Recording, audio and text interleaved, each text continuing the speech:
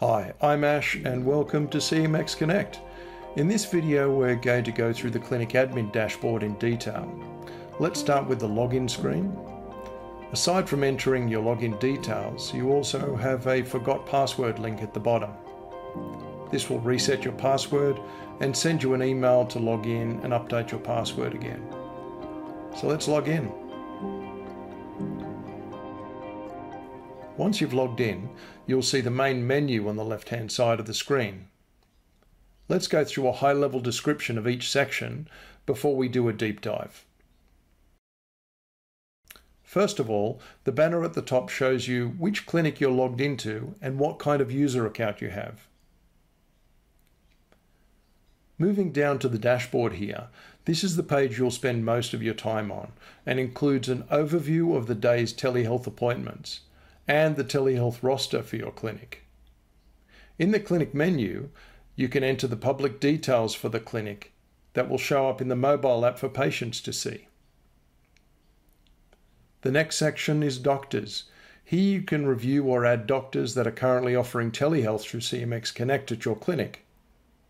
In the patients menu, you'll find patients that are currently using telehealth through Connect. Admin staff. This is a list of clinic staff who have access to CMxConnect. Finally, the profile menu. This is the profile of the admin account that is currently logged in. So this is your profile. Let's take a closer look at the dashboard. The first thing that you will see is today's clinic telehealth schedule. Here you can hover over appointments for detail. All appointment data is pulled directly from best practice every 10 minutes. The hours here are the opening hours of the clinic.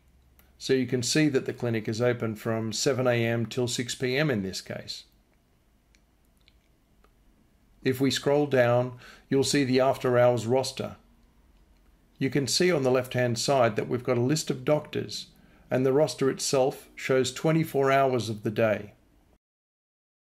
Some days you'll find that there needs to be a roster for the full 24 hours, such as when the clinic is closed for the day on occasion. Also, we're looking at a month of rosters here. In this case, it shows from the 16th of the 10th to 4 weeks forward from that. Here we can switch to the next week, or the previous week, through the next and previous buttons. The current day is highlighted in blue. You can see that I'm doing this recording on the 20th of October, and the clinic open hours for the week are greyed out. They're of course greyed out because these are clinic open hours where there will be telehealth appointments that are made in the system as opposed to telehealth call requests for on-call telehealth after hours. To set the roster, just click on any doctor, then click on the start time and date that you want that doctor to start. Let's say we want this doctor to start at midnight on Wednesday the 19th. Click on the start time, and then we can just scroll down and click again on the stop time. It's as simple as that.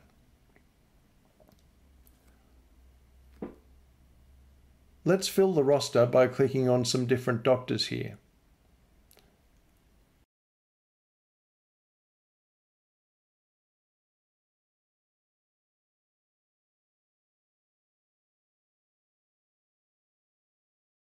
And once we're done, remember to save the changes and ultimately that will update the roster. If you need to delete any individual roster slots, simply hover over the slot in question, then right-click and confirm your choice by clicking on the red cross. Again, ensure that you save changes if you do this. And one interesting thing is that we quite often will find that the roster for one week may look very similar to the roster for the following week. So instead of having to manually do that, we can just copy the schedule to the next week. So right now, if we click forward, we obviously see that we don't have a roster for that next week. Let's go ahead and copy our current schedule to next week by pressing on that button. And now if we go to the next week, we'll see that we've got the roster that's been basically updated there. Again, as always, after you've made any changes to the roster, you've got to make sure that you hit Save Changes. Otherwise, your changes will be lost. If you just made 1 or 2 changes that you want to cancel, then you can click on Cancel Changes. The other feature you've got here is Clear Table. That clears the current week's roster entirely. If we clear that and then click Save Changes, that means you've got a clear roster for the week and you can then start again.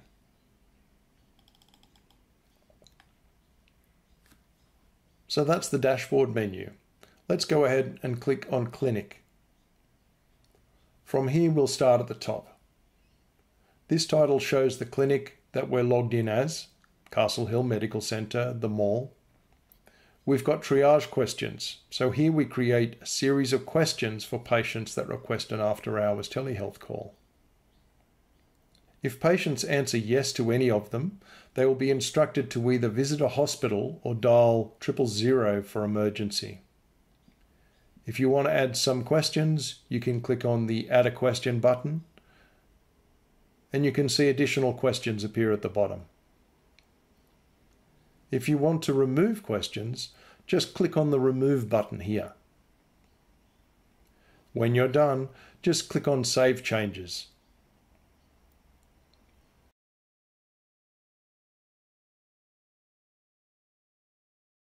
Let's look at affiliated clinics. This shows the clinics that will accept telehealth calls when your clinic doesn't have any GPs rostered on after hours. Don't touch this currently. At the moment, all 3 of the main clinics, the Mall, Barwell and Marsden Park, are all affiliated clinics, so that will currently work just fine. Click back to see the clinic details page. These details show in the mobile app to the patients. When patients click on the clinic, they can see all these details, the phone number and address, the bio. Here we can also update the profile image for the clinic that the patients will see. We've put in a logo file, but that could easily be a key image inside the reception of the clinic or anything else. One thing to note, these are set up for square image files. So if you update this image, make sure it's a square aspect ratio image file. As before, make sure you hit Submit, otherwise your changes won't be saved. We'll now scroll down a little bit to operating hours. Here we can select which days the clinic is open or closed. As you can see, the clinic is open 7 days a week in this case. You can also set up the start time and end time for each day individually. And when you're done, click on Save Hours. Closure days. These are any particular days of the year that the clinic is closed. Days like Christmas Day, Boxing Day, days like that. You just click on the calendar, select the day, and add it in that way. Again, make sure you click on Save Closure Days after you've done this. If you've made a mistake, you can delete days by clicking on the Remove button. The Permissions section here. This gives the CMxConnect system admin access to your clinic account to assist in initial setup. It enables access to the clinic profile details, the triage questions, the list of doctors, and the clinic admins. So we'll now go through the Doctors section. This shows a list of your clinic's doctors that currently have accounts in CMxConnect.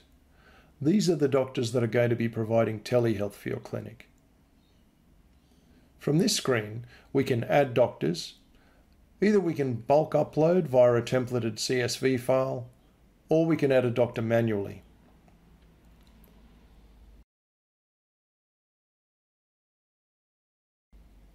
Doctors can be searched by their last name.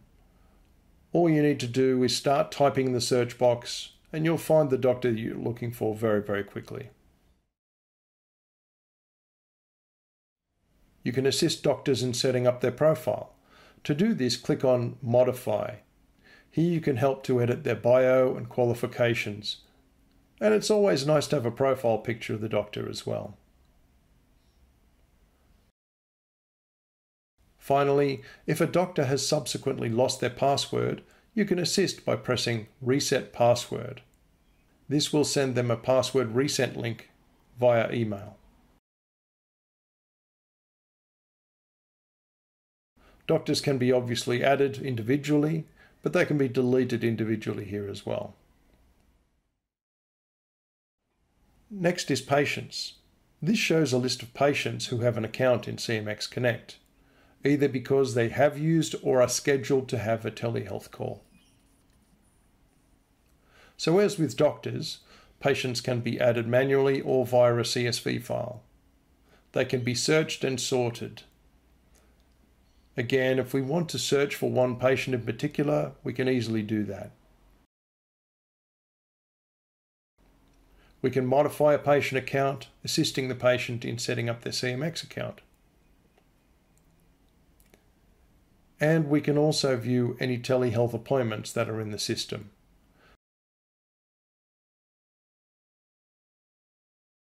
As with doctors, we can assist patients with resetting a password. This sends them a reset password link via email. We'll go down to admin staff. This shows a list of admin staff for your clinic. As before, we can search by last name, if there is a big list or if you're looking for someone in particular. Here we can add admins manually, modify an existing admin account, or reset their password. If we create a clinic admin, it'll send an automatically generated email to them to be able to log back in and change their password. One thing to note here is the two different permission tiers of admin. The only difference being that master admins can add or delete other admins. Standard admins cannot.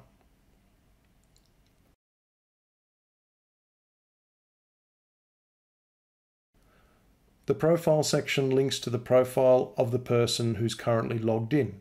So here you can edit your own account details.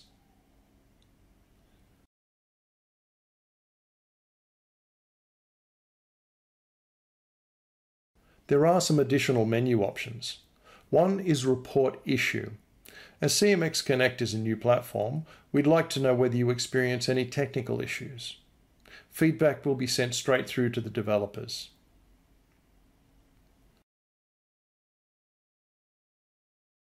Finally, the Help section. Here you'll find a quick reference guide covering everything that you've seen in this video here today. So, if you want to know anything in particular, it's all sorted by section. I hope you've learnt what you've needed. Thanks for watching.